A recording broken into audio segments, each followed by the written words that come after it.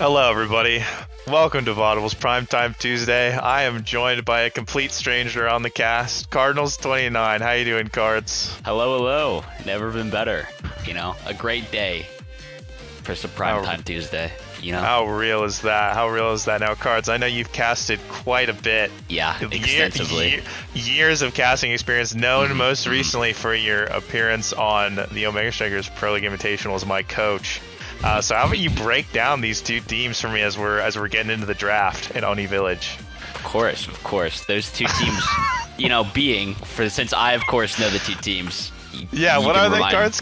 Oh, you know, I was giving you a cue to remind me what they are. Oh, I didn't want to take it away from you. So what are the teams again? Oh, Cards? Quest Esports versus. Let's go. You know, Demons the other Raw. team. Demons Raw. All right, so this is a matchup that historically Demons Raw have had Quest's number 4. Quest still looking for that elusive first tournament win. They are out in the mines. They are grinding. They yearn for the mines. And no matter how many times they get knocked back down, they are always a team that can upset someone. So I always look forward to seeing them play, especially HamsterQuest on what I regard as his best pick, as the Estelle. Cards, you're a bit of a goalie player, so what kind of goalies, like, what do you think about the goalie picks here? It's looking like Dubu, and then it could be Kai, but we'll have to see. Could be Kai Ford. It looks like I mean, Dubu's just the classic on this map, you know? No one holds it down like no other. That was Controls the map like no other. The wall, you know? I am a fan of Kai, though. Is Kai goalie? No, I call it. It's Era goalie. It's Era goalie? Yeah, so Demons Raw's been playing Era goalie. Is it good? Questionable. Should you play in your Soloki games? Absolutely not. Absolutely. Oh. Well, if you're in Cardinals 29's Diamond Soloki games, bust it out for him if you're on the other team. You might see it on my side, you know? That's all I'm saying. Interesting that Goomy elected for the eject button to try to get some more offensive pressure. Eras normally opt for Moby boots or the eject button. I think momentum boots would give him more value here. We're going to see if he's able to get offensive pressure coming out, which I don't know if he necessarily needs with the Kai Ford, known in this matchup for being able to provide more of the midfield winning interactions than Estelle will. So we'll probably see the ball forced into Quest Esports half a lot more, just because their characters will not be able to keep up with the speed that Demons Raw's characters will be capable of. Yeah. Here's my question. What does this pick bring over Eject Kai? Since Goomy... Oh my. Great double kill by Snake. That's a great question, and I'm going to answer that with absolutely nothing. Every once in a while, you're going to send a NATO down the lane and smile wide, but yeah, Kai can't do that, baby. No, sir. Yeah. Guys, does Kai need buffs? Be honest. Be honest. I think we need to buff him right now. That is so real.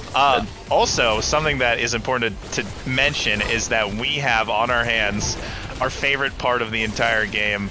In the Awakening selection, one of the trainings is Heavy Impact, but Cards, we've got a bit of a race for Mayor this game, with Spark of Resilience being the starting training. Can I ask who has put themselves on the ballot for this fine city? The ballot currently, the 4 candidates we have up for election are 4 Goomy, candidates. Primaries are on. Kienoob, SwitchSSB, and ToastyLocal have all put their hats into the ring to be elected mayor. We have a great race this year. Oh my. Yeah, love that. I'm curious to see what the political experts are going to analyze here when the first primaries begin in this draft, which is, they've already gotten out to 2-0. I definitely think this team earlier, like Dubu scales a lot harder with the trainings as rounds go on. Like he really gets way more value out of speed and cooldown in terms of like the bang for your buck, and also apparently just execute someone. Okay.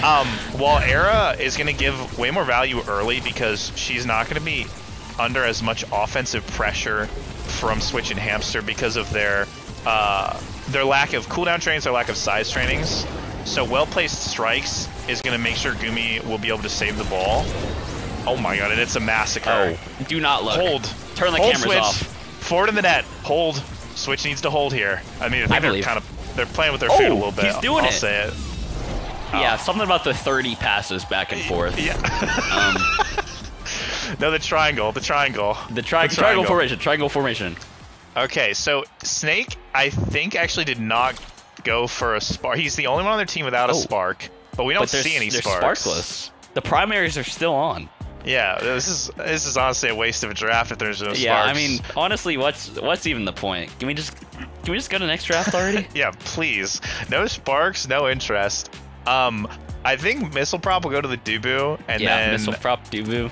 Looks Kai's good. gonna deny the big fish from Rasmus, which I like because if you have Spark or Resilience, so for people unaware that are watching the stream or the VOD, the Sparks and the Stagger trainings were recently buffed. Most notably, if you've played the game, Reverberation has changed from a bottom of the barrel pick to one of the strongest trainings in the game. They've over doubled the health ratio.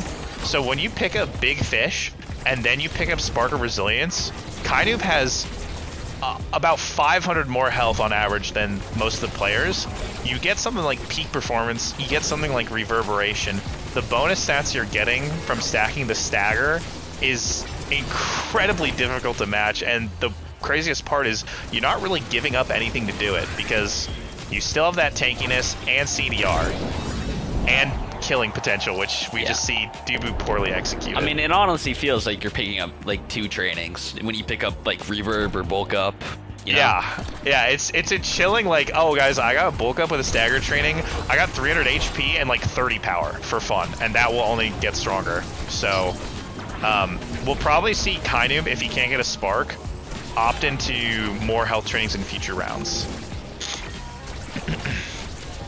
And usually in these rounds, speaking of what's actually going on in the action, you're going to see a lot of times the damage coming out from the Zentaro. The one weakness of Dubu on this map, if you don't go into Pauldrons, which you've seen a lot here, is his susceptibility to dying. Zentaro Dubu is a pretty well-known matchup for being difficult for Dubu because Zentaro has tools to play around Dubu stun, and he just does too much damage for Dubu to consistently deal with. So as long as Goomy can hold it down the back, which nice play by HamsterQuest, actually punishes the weakness of Era. As long as Goomy and Kienoob can control the ball in the back court, you're gonna watch Snake slowly whittle poor Dubu down as the match goes on. And that's gonna be the game plan of Demons Raw, which is the team that I would favor to win this one. So the win con for Demons Raw is to hold it down while Snake can go to work. Well, and they've been, my god, the win con is not being achieved. The win con is not translating very well onto the field. But focus up. Yeah, focus up. Maybe next round, Kienoob and Goomy can work together, make something work. Snake already going to work. Not really. He's kind of dead in real life. But so that's chill. Yeah, it's something interesting that we've been talking about what Dubu struggles with, and Gummy's struggling holding a single barrier this round. Double from Goomy. Love that from him. Yep. Show them pause. Most recent emo added is that we're just gonna get full chatting mode here. That Dubu emote where he's cheering is the most recent community emote, guys. So if you are an Omega Strikers player, it is in your inventory right now, and you can use it for free. Dare I say, a great job from the community with this one. Yeah, I must say. Oh, nice hook out of flip. Switch. If Goomy did not have flip, that was in. I think it's going to be a goal, though. Yep. Hamster ties that up nicely. They kind of speedran that set. It looked like, I mean, Demons Raw came blasting out of the gate. Yeah. They fire right back. And the Lord punishes those who do not elect to become the mayor. Coming up big in the primaries here. The polls are surging. No, but here's the secret cards. He's not in the race. No. And so Goomy will be... is the leader? No! He took Super Surge from his Centauro! Goomy! What about your duty to your city? Yeah, guys, for non-knowers, you're the mayor of Sparkington City if you get all 4 sparks. I want to see it happen. So far we have Toasty at... No, Switch at 2. Everyone else still at 1. That speed is actually a huge pickup. Yeah, that is probably a very good one on this map. Yeah, I would say it's probably his best, because this comp really isn't going to kill that many people off of stagger. Like, if anything, they're going to be the ones out staggered. So the speed is going to help him a lot in these, especially on the side zones. He's going to have to do a lot of heavy lifting in the front half. As Dubu goes down, Hamster actually plays goalie, so this isn't the most unwinnable situation. Hamster looking a little dead, though, as well. Yeah, Switch. It's okay. Switch has held before. Yeah. We will see it again. Needs to stall for Hamster to get back up. The long-range hitboxes of Estelle are so important to the era. Nice great saves. strike. Yeah. The long-range hitboxes from HamsterQuest are really important because the midfield goalie combo from Demon's Raw is really short range. Like, Kai Barrage is like 550, and Era Beam is similar. So Hamster can always outrange and push the ball through the midfield line. So it's really important if he's not up for them to stall so he can use his primary and ult to make sure the ball's moving forward. Oh, the State Farm steppy roll!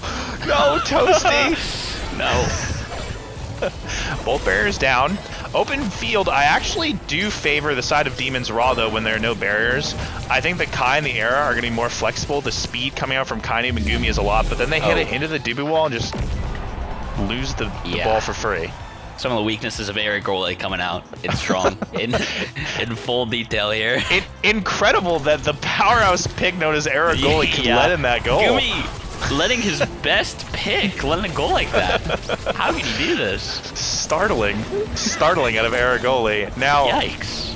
I will say, it is funny simply because if you're Rasmus, you get a little tilted every time you're Era Beam because it feels terrible to lose size, but other than that, my god, this pick looks like it's giving 0 value. I think he can live with it. Yeah. I'll be honest. I don't think Dubu can live with it. I haven't been keeping track. I want to say that's like the 5th or 6th time Dubu's been killed by Snake. Snake is putting in work. 8. He's level 8, by the way. Like 3 levels above God every knows single he's not player. getting help from Kai and Era on killing him. So, good job on Snake to find these crucial goalie kills. Looks like the flip goes wide, gets a barrier on the back end, but Kienoob should be able to force us through with Snake on the next push. They have 2 core flips, uses the first to get a ball to Snake, but Hamster intercepts it quite nicely. Dribbling back and forth, Kienoob's going to try to use Barrage to keep the ball up. He wants it in a position where Snake can ult the ball and trap it against the barrier. Not going to go here. Nice elusive from Snake to stay alive and the pressure up in the forward position. As Goomy runs forward with eject, blinks back though. He doesn't want to risk the core flip and draining the barriers. Hard to defend an open net versus Estelle as Era, so I understand why he might want to keep that. Ejects back in. Goomy always looking for the core flip pressure on the net. If he can manage to get close enough to the barrier and eject back safely to help his forwards, he keeps looking for that potential. He's not finding it quite yet. But in terms of offensive pressure, the eject button is putting in work because he's able to back up his forwards with additional strike. Kienoob Barrage goes a bit wide. Goomy manages to sneak it back in, but to no avail. Nice mix-up from HamsterQuest, blows Goomy's core flip, but Snake with a nice secondary breaks their final barrier. It's an open net for ToastyLocal. Meanwhile, on the other side, they're struggling to break fast Kienoob, playing a second goalie style with the Kai forward. This is what the pick excels at. Not that I would know, but Kai or something forward, like that. Yeah, or something. It can be anything. Who Kai forward, I mean, look, let's be honest, Kai is a stronger goalie overall, historically, and even in the current meta. But Kai forward excels at denying zones of control with his barrage, and when he activates his secondary for speed, combined with his slick kicks, the Estelle will not be able to keep up. Nice flip from Toasty. Nice flip from Kienoob. Oh, yeah, denied. Yeah, Toasty has some good strike placement there. If he messed up, that was going to be a goal. And Snake are low. This could be a crucial kill coming up, whichever side lands it here, if they do. Yeah. In theory, cooldowns are up for blue side. If they stagger them correctly, he should die. Oh, great kill. But he rolls in. Very unfortunate. That's, you know what's funny is, also for people who aren't familiar with the patch notes, I have to talk about that real quick. There was an Estelle damage nerf on her ult, which everyone was like, why the hell did they do that? It actually made the difference. Hamster thought the ult would get it, so he didn't primary, and then he had to think to primary, and then didn't strike in time. So, interesting that actually was relevant there. We're going to see Rapid Fire for Estelle, and then Dubu's probably going to go another peek. Spark on the table, Yeah, though. I think it's gonna go to Does he Rasmus. grab it? No, Oh. they denied it. That's so sad. He gives peak. I actually like giving the peak to Rasmus. It gives him some even more speed. So now he has double health trainings and 2 sparks Yeah, he's for gonna speed. be very fast. He should be the fastest base movement speed character on the pitch. That being said, yeah, he's Eric not Kai looking moment. very fast. Yeah, it's a bummer. I mean, now he can keep up, but he just won't have the multi hits to deal with Kienoob, especially now.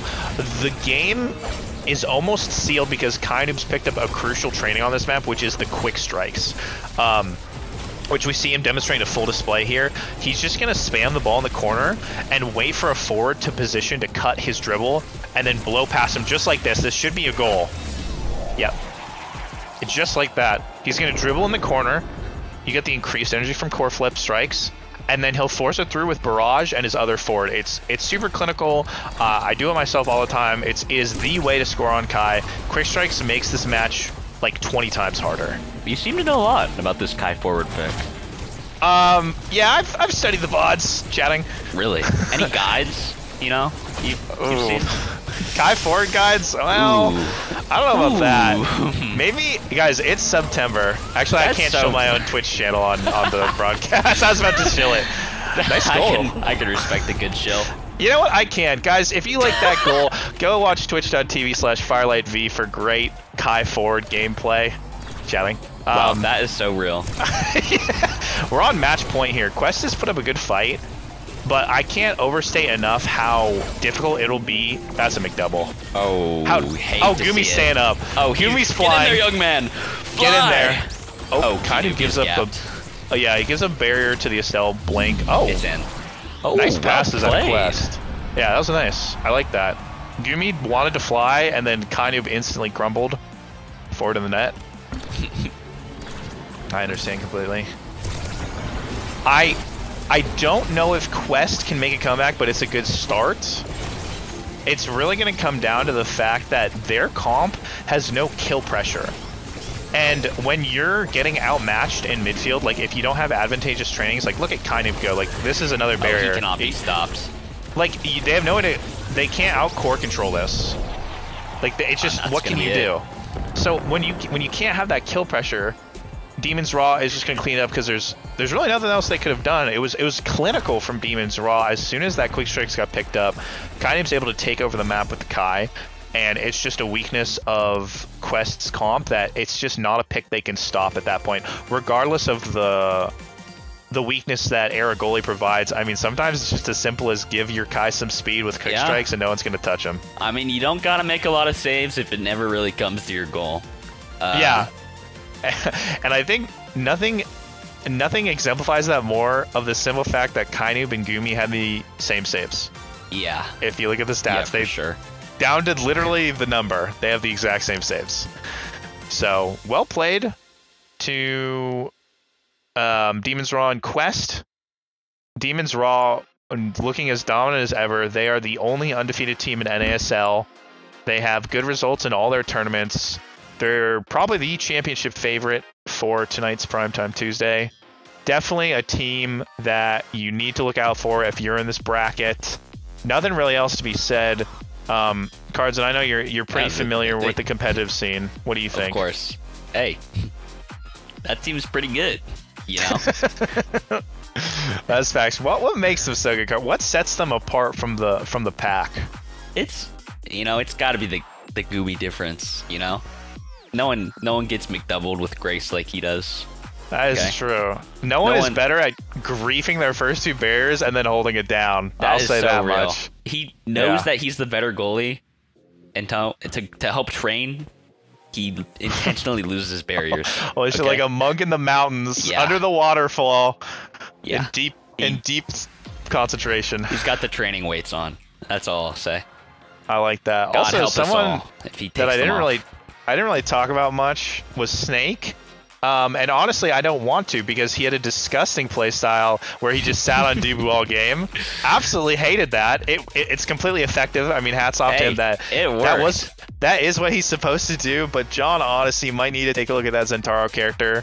I did not enjoy watching poor Dubu get walloped in the back, and there was nothing to be done. Like, seriously, it just looked like Demons Raw had their number. What is Dubu supposed to do? He throws a log every 15 seconds. And that time Zentaro throws out 80 abilities at him and 2 passives.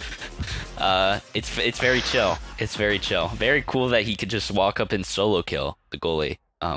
With no... Kai throws a barrage every 30 years. Big help for sure. I get it. I want to also shout out, I think the forwards of Quest had some good sequences. They're constantly improving. I think the pressure that Estelle adds on top of Switch's presence on Erasmus was resulting in some barriers being taken from Goomy. But I do think the match MVP has to go to Kienoob, defensively helping, and then he would just, as soon as he got the ball in his hands, he just dribbled up the court, and it felt like every single time I looked at him barreling down the speed lane with Flip, I knew the ball was going in. So well done to Kienoob and the rest of Demons Raw. They'll be moving on in the bracket. And speaking of moving on in the bracket, we have much more PTT to be seen, so we will be back for the next round of winners, where Demons Raw will once again try to see if they can continue their blitzkrieg on the way to the championship. So do not go anywhere.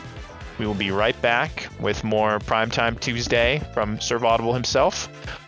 So stay tuned, and we will see you soon.